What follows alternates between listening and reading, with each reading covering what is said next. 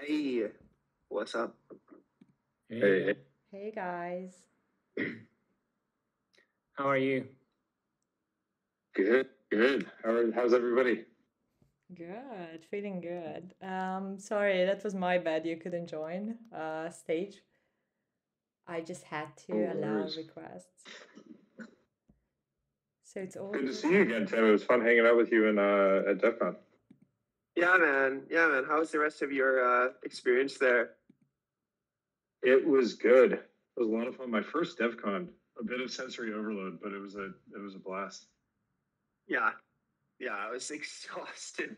I got back from Bogota. I slept like 16 hours. Oh my gosh. Same. Yeah, I slept like the whole flight back. It was fun though. It was fun though. I don't think I saw any of the guild team out there. I don't think so. We stayed at home building, but I think like next DEF CON, we are definitely gonna be there in good numbers because I There get we to go. Oh more. yes. Yeah, Let's hope so. that'll be fun. All right, someone else requested to speak, but I'm gonna decline. Sorry. All right, guys, let's get started. So this is our weekly community call. If I see that correctly, number 13, which is considered a lucky number by many, I guess. So great to have you all here. I see that the audience is still growing. A little bit about our agenda. So first, as usual, Hannah will talk a little bit about the guild updates, what happens on the product side, what happens in the community side. And then we have two delightful guests, Tim from 101 and Colfax from GitPOAP, both of which we integrated lately, two amazing protocols, and we are going to dive deep into those. Yes, that's right. That's right. It's the 13th community call, and as Bernard said, also like this whole call is about to get the community updated about like our product, like what is happening in the back. So you see like what the guys are working on, and also to dive into the integrations in more depth together with our co-hosts. So I just want to say before we get started is if there's any question, you can write in the stage text channel, and then we'll answer when we have the AMA time, when we have time for that actually. And before we get started, it's important to state that from now on, our community calls and hangouts are recorded and will be uploaded eventually in our YouTube library. So those who cannot make it to the call can tune in afterwards. So yeah, so if all is clear, shall we start? Let's get started. Awesome. So last week we had another community call, and actually a lot has been happening in the back since the last time we had that call. Um, Starting the product update part with a really important status on Guild XYZ. So you might knew that, you might realize that, but currently we are experiencing some latencies with the Discord API.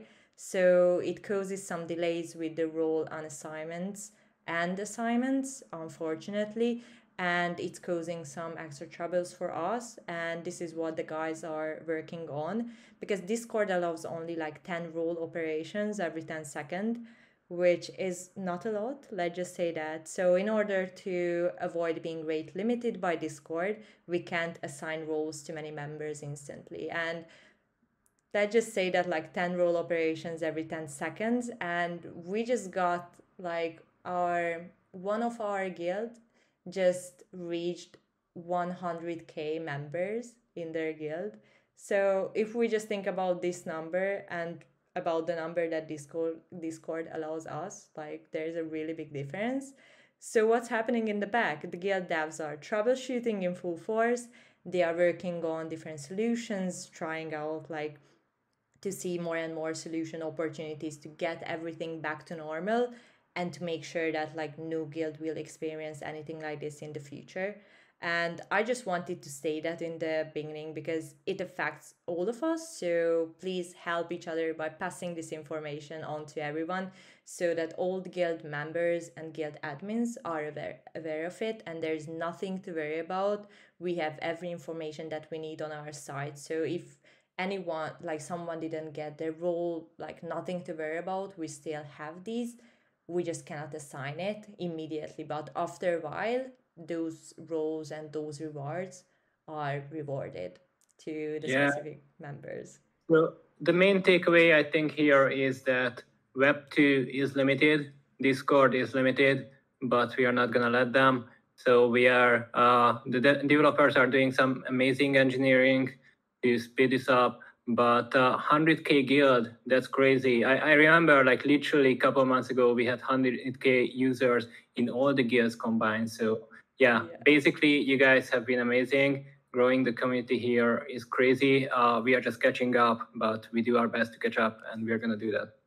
Yes, indeed. It was like 2 months ago, something like this. We were so happy. We reached like 100K, and now we just have one guild, and it makes my heart so happy. It's like I'm smiling. It's so nice to know that like you guys are like put your votes on us and you are like here with us. And like regarding this, like this is why even this is why it's really important to stay these updates. And on our side, like the support team contacted many community admins personally and shared the status updates in different like support channels, so to members to avoid panic. So if you even like help us by sharing, like spreading the words, every help is appreciated in the community. And apologies like on the side of our team for any inconvenience, like no worries, we are on it. So this is how I wanted to start this, to avoid panic, nothing to worry about. We are doing our best and the guys are doing their best in the back. Besides this product update, last week we shared some of our latest features, new integrations, as setting up Discord role as requirements, and also we had special guests on stage from Autospace and Nukes to dive into these two of our newly added requirement types together. It was fun. It was the same Bernard and myself who was co-hosting it, and we had Roz with us, if I remember correctly. And just like last time, this week we have some other exciting news integration updates to share with you. This is something that we are sharing just for the core community, like before like leaking it, because although these things are like live on our platform, on our interface, this is something not all of these integrations we announced yet. So this is some leaking, if we can say it like this. But the guys this week, since last week, shipped Disco, which is like verifiable credentials, and Guild now enables cryptographically signed off-chain data as requirements. So with Disco, it's easy to carry data from Web 2 to Web 3 under like full ownership and control. This is something we announced already. You could see it on Twitter. Besides Disco, there is two more the guys shipped, and it's available for you to use as requirement, which is Orange and Rabbit Hole. But I cannot tell you more on these things because like spicy announcements are coming on Twitter. So stay tuned. Co-hosted events are coming also. We are doing our best on the operation side also. So from next week. Yeah. One more thing I think we can talk about right now is that last week we introduced Discord as a requirement. So basically, if you have already Discord roles set up, then you can use those for guild roles. So it worked the other way around. Previously, you get the guild role, you get the Discord role, you all know that. Now you can reverse it back, which means that if your community is onboarding to guild after already having sophisticated role setup, we can work with that, we can adapt to it. And kind of an extension to that, which is coming very soon too, is that we are expanding the Discord requirement types with checking if people, if a member has been Discord user before a certain time, which you can specify, or the member has been part of the Discord server before a certain time. So it's great to, on one hand, detect bots who are typically using new accounts. On the other hand, also to recognize and see the members who have been supporting your community for a longer time. Yes, absolutely. Thanks for adding this to the product updates. So basically, yes. And just like last time, this week we have like special guests also on stage we mentioned previously, which is Colfax from GitPOAP and Tim from 101. So without further ado, I'm giving the stage to you, Bernard, so you can take it from here and we can have a nice interview to dive deep into our integrations together. All right, cool. And welcome, guys. Thanks so much for joining us. So let's start with GitPOAP. Hi, Colfax. And also, hey. You guys can see the secret chamber channel where you're going to get the POAP as well at the end of the call. So we are going to share some links and resources there for you to see about GitPOAP and 101. So hi, Colfax. Great to have you here. Do you want to start with a little bit of intro about GitPOAP and yourself? Yeah, sounds good. Thanks for having me. Before I jump in, it's awesome to hear all the updates from you guys. Big congrats on the 100,000 member guild. And like those Discord integrations really excite me. And I think it's like cool to see like guild be like a full circle application. So yeah, just really exciting stuff you guys are building. Thanks so much. I guess quick intro about me and GitPOAP. My name is Colfax. I'm one of the founders of GitPOAP, and basically what we built with GitPOAP is a platform for recognizing developers and contributors to your projects. So what we're doing is we have a platform where repo maintainers of open source projects can award POAPs to their contributors to their GitHub repositories. And POAP, for those not familiar, is basically, it stands for Proof of Attendance Protocol. And it's an NFT that you can get awarded for doing a particular action, taking part in like in a particular event, or now actually contributing to an open source project. And so sort of the vision for us is it's really like, there's kind of like a missing link around attributing reputation and recognition to people that are contributing to projects, and especially doing that in a way that's self-sovereign, so that like it's not tied to a particular platform or application. And we find that there's like a lot of really cool things that we can do once we have these tools to like award recognition and to like the contributors, then allow them to build reputation, and then we can do a lot of interesting things on top of that once we have sort of this on-chain reputation. For example, like a lot of the things now we can do with Guild. So I'm excited to dive into that stuff with the crew. But yeah, I guess that's a quick high level about GitPOAP and what we're working on. Thanks so much. So much to dive into here. So maybe I want first with, you are building on top of POAP, as you mentioned. Why did you decide to go that way instead of building on top of another protocol, building your own protocol? Yeah, it's a great question. Simply the reason why is, so POAP's been around now for a number of years. I think it launched like over 3 years ago, and it's been widely adopted and accepted as like an attestation standard, especially in the Ethereum community, and now far beyond that. And so instead of trying to sort of bootstrap and like build our own standard, we decided to build on top of POAP to be able to participate in the ecosystem and already give that utility to the people issuing GitPOAPs that already exist in the POAP ecosystem. So like from day one, actually, for GitPOAP, all of the GitPOAPs are POAPs. And we have a little bit of extra metadata that we store around the type of contribution that you've done and how much you've contributed. But anything that you can do with a POAP, you can do with a GitPOAP. And we found a lot of value in building on top of POAP exactly for that reason. So GitPOAPs have actually been supported on Guild for a while now through the POAP integration. And now like there's this specific GitPOAP integration, which filters out all the GitPOAPs.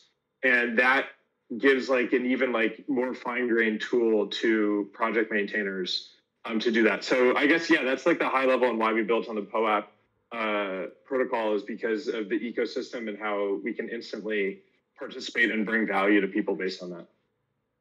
Totally makes sense.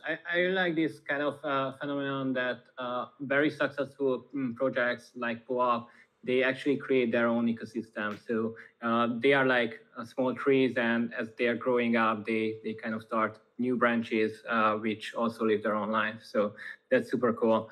And can you tell me a little bit about why did you choose this angle? Are you yourself a developer? Have you faced this problem that you want to showcase what you did at different open source projects, but there was no good way to do that? Or like how the GitPOAP project itself initiated? Yeah, great question. So I am a developer myself. I've been a software engineer most of my career. I took a brief hiatus from software to actually go cook for a living, but that's like a whole other story. But most of my career is spent in software development. And over the last couple of years, I've spent time working on open source projects around staking in the Ethereum ecosystem. And I experienced like firsthand challenges around how do you like bootstrap and sustain open source projects. And starting probably about a year and a half ago, I was working on some tools to make it easier for you to run like a validator on Ethereum. And we were building some tools and I wanted some help, and I wanted to find a way that I could engage and incentivize contributors to help out with my project, but I didn't have any funding. And so what I started doing was I started actually giving out POAPs manually to anybody who would contribute to my project. And I noticed that like people really enjoyed that, and people would contribute, and I could give them a POAP, and then they would then have this record of like, oh, I added some code to the Wagyu Keygen project or whatever. And so that started sort of as the seed trying to solve a problem of growing open source projects for myself. And over the next like 6 months, just conversations with many different people around what this could do to add value for other projects, as well as like at scale, what developer recognition on chain looks like and what we can do with that. So it sort of evolved from a little seed to now a full-fledged company. Right on. So what do you see as the primary use case for GitPOAP right now as it exists with the current kind of environment, the current state of your product, and what's kind of the big vision? So how are people using GitPOAPs now? How are they using them in the future? Yeah, great question. So right now, the primary support that we have, or the primary product and integration that we have for GitPOAP, is we work with open source project repo maintainers. And what we do is we help to award a POAP, which we call a GitPOAP, to anybody who's contributed at least once to their project on a yearly basis. So we call these annual contributor GitPOAPs. And we integrate directly. It's actually like very lightweight for the repo maintainer. We just work with them to come up with the design. We have a design team that can come up with like a nice POAP design. And since all the code is open source, we can actually do all of the awarding on our end, but we like to partner directly with the repo maintainers to sort of share the vision around how they can use GitPOAP and sort of things going forward, which I'll talk about in a second. And then what we do too also is, since it's open source and since GitHub has all of the contribution history, what we do is we actually go retroactively issue GitPOAPs back to the beginning of the project.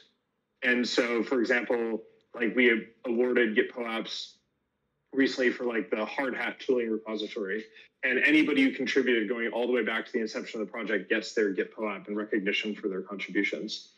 And so that is sort of step number one, is this little attestation of whether you contributed or not. And a very common piece of feedback that we've gotten, and something that we're working very closely on now, is how do you distinguish like how much somebody's contributed? Right now, what we're doing as a unit of contribution is a merged pull request, which is very deliberate because if somebody contributes code, sends a pull request, and then if that gets merged, that is implicitly basically saying that that was like a valuable contribution. Something that we're very worried about is like, we want to make sure that people that are actually contributing value to these projects get these GitPOAPs. Now, in order to delineate like how much somebody's contributed to a project, you could, I guess, look at like number of pull requests, but that doesn't really tell the whole story. Like you could have fixed 5 typos versus like 1 pull request is like a gigantic feature. And so the next like big challenge that we're tackling that I think will unlock even further interesting things with integrations like Guild and others is around like how we can better communicate the depth of contribution and how much somebody has contributed to a project. Right, and you mentioned that your metadata is already kind of structured for that to contain a little bit more color on how important, how valuable that contribution is, right? Yeah, exactly. I would just correct that slightly. I would say our metadata contains information about like the underlying contributions and metrics. So like numbers of pull requests, numbers of lines of code, things like that. But like the assessing how valuable that is the really challenging part. So right now our metadata does not have any like assessment. But if you take a look at our website, if you take a look at anybody's profile, we're at gitpoap.io, if they have their GitHub account connected, that means that we can publicly associate all their metadata with their GitPOAPs, and you'll see that they have borders around their GitPOAPs that gives a signal of like how frequently they've contributed to a project. It's like bronze, silver, gold. Oh, that's very smart. I like how you are kind of visually showcasing that and not just putting a number or putting some text on top of that. Yeah, that's very smart. How do you see kind of a model in the future to, kind of contain that detail, that color we are looking for? Like, is it, because I assume like you would want like a certain level of decentralization on that front as well. So are you thinking like attestations from like the repo maintainer and other core contributors, or like if you can share anything about that? Yeah, I'll say first thing is this is still very much under development, but I think like what we're thinking is like a combination of underlying data as well as like attestations from peers or maintainers is a good approach, because like raw underlying data doesn't really tell the whole story. And then pure subjectivity also it is very centralized and like doesn't really tell the whole story either. So I think that that's the approach we're going to take. And like our goal is that this data will be useful both for people that are visually looking at somebody's GitPOAP collection, but also for integrations like Guild, for example. So we should talk about this as our APIs evolve and we can make sure that Guild is able to fully utilize all the features around like levels of contribution and things like that going forward. Right. So far we've been talking mostly about open source projects because you get a lot of contributors there, reputation matters. Have you thought about using that inside a company, inside a software company? Like how would that create signals internally? Like would that be useful? Is that a use case for you? It's a great question. And it's definitely something that's on our mind. There's definitely complexity around like privacy, especially for closed source software. Like it's closed source for a reason. And so we're working out like sort of like privacy and like sort of sharing permissions on that front. But I definitely do see opportunity in issuing GitPOAPs for contributions that happen within companies and private repos. And I'm very particularly excited about the opportunities that lie there, because now you can actually have a public attestation of like something that's happening internally within a company, and the company or like the maintainer can share whatever select information they want about the contribution, but not like leak internal data around like specifically what the code is. And right now that's like a challenge on GitHub, because on GitHub you don't really have an opportunity to showcase anything about all the private contributions that you've made. So that's something that we're going to be working on pretty soon. Right. Yeah. I can see that's a big challenge. What's the best way to get involved with GitPOAP? Like if someone listens here, like they are very much inspired, like where should they start? Understanding the contract, start contributing to other code bases to learn GitPOAP start contributing to you? Is there any possibility along these lines? Yeah, great question. So I would say the best source of information for all things GitPOAP is our Twitter. It's at GitPOAP, GITPOAP. And what we announced, there are a couple different things like around how to contribute, et cetera. A few things coming up. So we do have some components of our system open source that you can contribute to. We have a couple of initiatives that we're going to actually announce pretty soon around projects for GitPOAP that we want to crowdsource, and of course we'll award GitPOAPs for. Another thing that we do is we have a regular community call as well. We're currently hosting it monthly, but we're likely to increase the cadence of them soon. And we use this community call as a way to showcase open source projects that are awarding GitPOAPs that are looking for contributors, and a place for contributors to come to learn about how they can get more involved in the Web3 ecosystem. So our next community call is actually next week, a week from today at 11 a.m. Eastern time. And so if anybody's interested in getting involved in the Web3 ecosystem as a developer, even like documentation, or just getting involved in like open source, I definitely recommend coming to that call. We're going to be hosting Alex Stokes from the EF, who's working on a project called MEVRS. And so I would say that's the best thing. Definitely come to our community call next week, and then follow along on Twitter for other announcements around initiatives and things that we want to get more developers involved in. Amazing. Thanks so much. Very much looking out for it. And thanks for the cooperation like throughout these past weeks and months where we got to know each other. Like you've been an amazing partner, and very much looking forward to like tie the GitPOAP family and the Guild family closer together. So thanks so much. 100%. Thank you so much too. It's been a lot of fun working with everybody in the Guild team, and excited to continue it. Great. Now on to somewhat similar, but also very different waters. Welcome, Tim from 101. We are going to talk about education and Web3. Hey, yeah, excited to talk. And Colfax, it's always good to hear some of the stuff you guys are doing. I'm super excited to see it. I'm gonna be there on that community call. Nice. Thanks. Just a friendly reminder, next time don't do a community call at the same time as the Guild one. I'm not sure if it's the same overlap, but just kind of trying to calculate the time zones here. I'll make sure. Right now, I don't think, right now it's 1 p.m. local time for me. I'll make sure that it's not conflicting. I thought it was 11, sorry, but I was just joking, yeah. All good. If it's a conflict, I'll make sure we never do it again. Yeah. No, because, don't cross us. Yeah, because I want to be there, but I have to be here, and I want to be here as well. Anyway, now, Tim, welcome. Do you want to say a few words about yourself, 101, and kind of how you came to the inception of 101? Yes.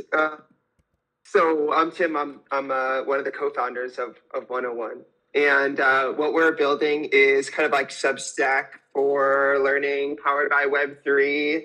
I'll kind of back into that description now.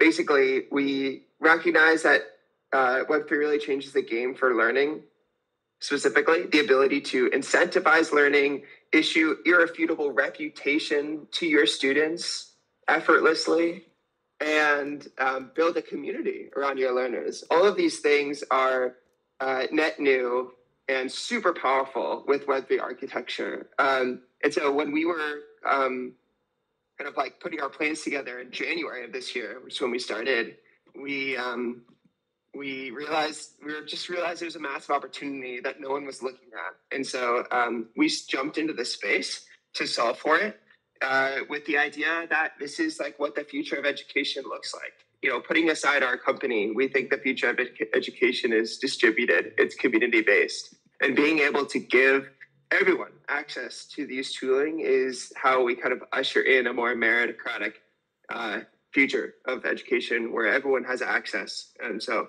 that was really exciting to us, and the opportunity was right there for the taking. So my co-founder and I jumped in January. We put out an MVP in March. and we've just crossed 250,000 credentials issued on 101. Something like 200 different orgs have made content on our site. 150 or 60,000 unique people or unique wallets hold a 101 badge. But we're just getting started. Everything's been in the context of these micro courses. So if you go to 101.xyz, you'll see a bunch of micro learning experiences that are just 5 minutes, 10 minutes. That's what we've been focused on for now. But there's a lot more to come. But I'll kind of bite my tongue for now. Right. Yeah, I mean, the learning opportunity and kind of tackling education in Web3 is super obvious. Like, I can relate to it because I have many friends in the space, and we've been talking, who I've been talking to about, you know, kind of our own journeys into the space. And we went through like very similar steps, and we can relate to each other. So like a way to kind of showcase that I've been there, done that, I kind of got through the steps. So I find it's very similar along the lines of GitPOAP as well, because you actually get a digital asset for something you've done, for something, you know, you push yourself forward, you push the community forward, and instead of just, you know, spending money on a PFP or something like that. So to me, like, these kind of NFTs are much more relatable. Yeah, I agree. Definitely. Right. Want to say a few words about Whoa. I don't know if that's just for me, but can you try saying that again? It was okay. Hannah, can you hear me? Help me out here. Yes. It's all good. Okay. Can you hear us? Wow. Something is breaking about my audio right now. Voice sounds distorted. That is not good. You wanna like wow. disconnect and connect back again or something like this? Or maybe try to connect from another device. Okay. I think he's gonna like do that and connect from his phone or something like this. Yeah. So yeah, this is a prime example why you should do async learning and not sync learning, because I like during COVID, all the students throughout like kind of the world had to do online education, and I've heard there were many issues in many countries, many regions, similar problems, and you know, Team and 101 are here to solve it. Oh yeah, exactly. Absolutely. It's funny how far we've come technologically in so many ways, but a simple video, like synchronous remote, like video call, still has so many challenges.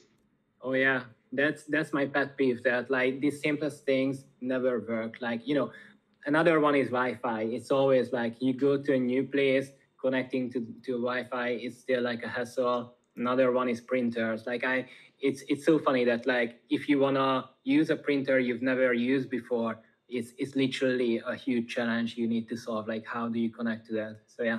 Yeah, terrible. Actually, it happened to me yesterday. Even yesterday in the office, I wanted to use the printer, and I asked someone else, like, "Hey, you are already connected to it. Like, I'm afraid of it." So I can agree. Right. I'm back. I think it was a Discord problem. It sounded like you were demons. I could barely tell what you were saying, but we're good now. Okay, great to have you back. And sorry we've shown our true colors to you. But I know your secret now. Yeah. Maybe like we're probably gonna experiment with you know, a few different avenues for hosting this course, but right now Discord seems convenient enough. Right. So where were we? Yeah. I was just gonna ask that. So right now you are doing micro courses, and like, is there kind of an approach to like how to scale that up, go to like more in-depth content, go to kind of I guess I'm just gonna leave the question very much open-ended, like as much as you want to share about your future plans. Yeah. Thanks for the softball. I know you've seen some of our updates. The answer is yes. We We actually, I'll share some alpha on this call. This is not something that we're putting out publicly yet, because it's just like not ready to be rolled out today on the platform. But we're actually changing our positioning a little bit. At the beginning of this call, I mentioned that we were trying to build the Substack for learning, give everyone their own ability to launch a learning community with our tools, their own branded learning community. That's not kind of tied up in the 101 branding and marketplace. So that is a change in positioning where all of the creator pages on 101 will become their own subdomains. So if you want to have, your own kind of like web3.101.xyz or, intro to whatever your project name is, .101.xyz with your own logo, and your own community can live there in terms of the content. That's what we're rolling out soon. In addition to that, sooner than that is a longer form format. So the ability to have a video series and long form markdown that is on a widescreen modal instead of this short micro format that we're using now, that's going to come in the next week or two. And that'll like really help for communities that have done a great job at using our tool for gathering attention and spreading like surface level awareness, but now want to pull users further down that user education funnel. So that's what we're catering to next. I love that. It totally makes sense to kind of first address the surface level and then bring them deep down in your chambers of knowledge. I mean, yeah. This is what we are kind of trying to orchestrate here in our own communities and trying to help other communities to do with Guild as well. Like, how do you create kind of the onboarding and learning and kind of activity funnel for someone who just hears about your community, maybe a little bit intrigued, maybe follows you on Twitter, to actually become like a power user, core contributor, and a very much involved part of your community. And I think there are like so many phases of this and different journeys, whether someone wants to develop and get GitPOAPs, wants to accumulate knowledge, or anything and beyond. But the community building to me is always about kind of getting wider and wider, which means distribution, get the word out there that we are here, we are doing something valuable, but also about depth. And that's probably even more important if someone finds you, like, how are you helping them to get to know you, to get involved? And I mean, this is why we are doing these community calls as well. This is why, all these projects are doing these amazing community calls. Yeah, like it's about how can we get the right people in front of the right information and the right people at the right time, and that is the general mandate of any learning product, in our opinion. So it's certainly something we think about on a high level, and I hope that everyone here will agree when we launch these new features, which we're internally calling V2 because it just looks completely different than what we have today. I hope everyone will agree that we've completely rethought what a course even means and what a learning product can be. Some of the, I'm excited. I'm just excited for you guys all to check it out. We don't really subscribe to the kind of like old paradigm of what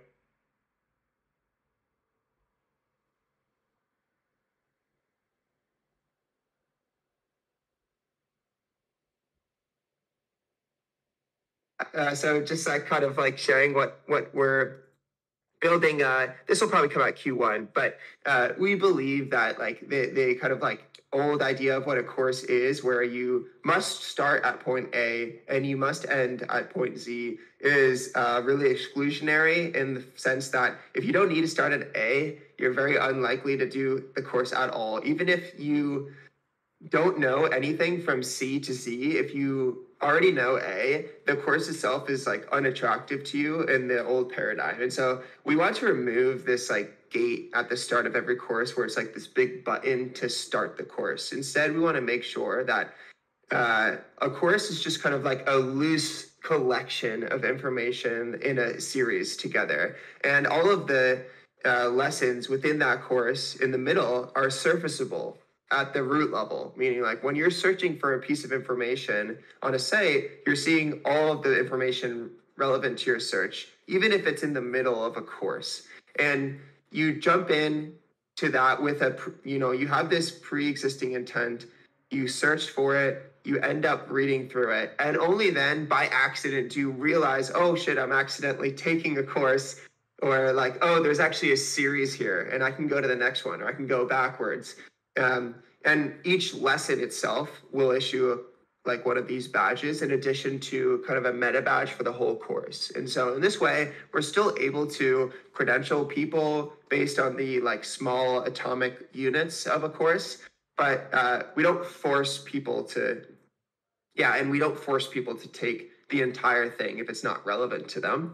So that's like one of the things that we're thinking about. And the other is this idea of content creation. If we're building a truly Web3 native tool, then we should have a composable library that the entire world can share. Even though everyone has their own branded subdomain, or maybe it's just like a custom domain completely, that doesn't mean we can't collaborate on content together. And it turns out that when projects are trying to create educational material, the best material tends to come from outside the walls of the company. Just independent educators that are passionate about teaching, making material about a given project. And so we think in order to really recognize that and leverage that organic behavior, we should have a licensing feature built into the product where, maybe Superfluid notices that someone in the external community has made a really amazing Superfluid tutorial for their own audience, and they want to license that and bring it under the official Superfluid Academy on 101. That would be just a matter of, a few clicks inside the interface where the educator can accept the request. And if there's any sort of payment, that payment is split automatically with the original creator. And I think this points to how the education world will end up shaking out over the next decade, where individual educators kind of specialize and the communities themselves serve more of the role of a curator of that material than the originator of it. So those are some of the ideas that I'm pretty excited about building into the product next year. I really like it. We are actually in the process of establishing more structured knowledge base for everything related to GitHub. As kind of the product grows and there are more and more features, it's been imminent to kind of step up our game in that regard. And actually, like, you are hitting a lot of strings we've been thinking about, especially like how to make sure that people get in front of the content that they really need, instead of like forcing them to go through a series, part of which maybe is already known to them or not relevant to them. So yeah, definitely gonna hit you up and kind of ask for advice there. Great. Another question I had to you is, do you wanna just very briefly share a little bit about the badges themselves, just to get a little bit technical? So I know they are non-transferable, just a few of the choices you made there and why you made them. Yeah, so we 101 badges are soul-bound NFTs, and the reason why, and they're on our own contracts. And for each blockchain network, there's one contract that mints the badges that we deployed ourselves. The reason we chose this is because we wanted maximal like customizability over the way that the credentials operate. And because like when we launched our company, right, we were just like a very basic premise that this kind of functionality would be useful, but we're not really sure what the overarching like thesis of this company is yet, or what people will want to use it for. And so maintaining optionality in how the credentials operate was super important to us. Also, like we felt that having them be non-transferable would be a really good way to just like have the existence of a badge in a wallet convey the most amount of information as possible. Like the sheer fact that it exists in someone's wallet says a lot. And that's only possible because it's our own contract and they're non-transferable. Our own contracts means that anyone that has a badge must have signed an assessment on 101 with their wallet and gotten it correct. And so there's no other way to end up with a credential on 101. And because they're non-transferable, that's certainly true. So there's no secondary kind of like layer of logic that every front end has to build in to say, oh, was this transferred, or was this issued by someone else? The other reason why it was helpful to have somewhat a centralized contract issuer is that the integrations are just easier, honestly. We're not, like, the ecosystem of Web3 is not super mature yet. So when you're building out ecosystems, like when you're building out integrations, at least in our experience, they tend to, like, there's not tons of like middleware that makes aggregating NFT collections across multiple contracts and across multiple blockchains really easy. Instead, it tends to be, what's your contract address? And this is going here in our interface. And if you have, if every creator had their own contract address, for instance, which is something we thought about, that would make aggregating all your 101 badges just that much more difficult. And again, the priority was for them to mean as much as possible right out the gate, and for them to be maximally kind of like interoperable and allow other people to build on top of it as much as we could right out the gate as well. That being said, we do give the creators the ability to choose the network. So most of our credentials are on Polygon, but we also have a Celo, and we will add a bunch of other chains, because the balance we're trying to strike is, although we want to make sure that we can kind of be a steward for this credentialing ecosystem, we also want to make sure that we're giving optionality to the creators themselves, and that we are ultimately serving those creators as a tool for them to decide how they want these to shake out. So we may actually introduce verifiable credentials. We don't want to really decide how credentials like this ought to be represented. We'd rather just kind of give the tools over to the creator, and each of them can say, hey, I want to do mine as Polygon. I want to do mine as Celo. I want to do mine off-chain as VCs. That's a very reasonable future to us. All right, totally makes sense. Thanks for the thorough explanation. Just as a very last question, we had a question from the community, which is, does non-transferable token mean that I could be spammed with a credential that I can get rid of?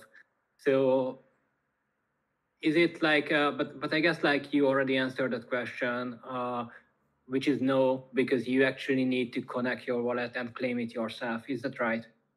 Yeah, like, not generally speaking, you can get spammed with people's non-transferable badges. Right. For 101, you have to take a course to get it. And I don't think we have it in the site today, but we have a PR for burning your badges if you want to just send them to a burn address. We're going to put that out there too. Okay. Like, if I'm not proud anymore that I learned something new. Okay. Yeah, if you're in the audience and you want to burn your 101 badge, I would like to know why.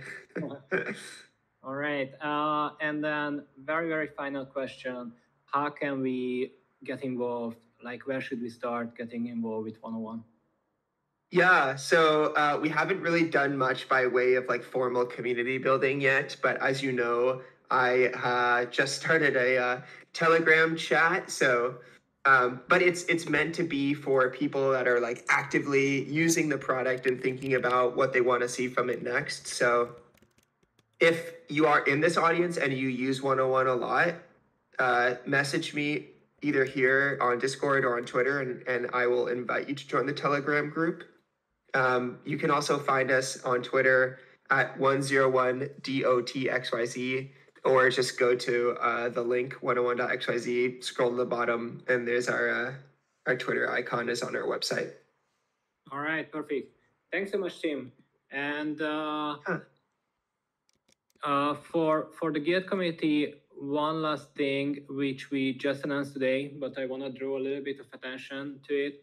I just posted the link in the Event Treats channel, which is to me, or in my opinion, it's a huge thing.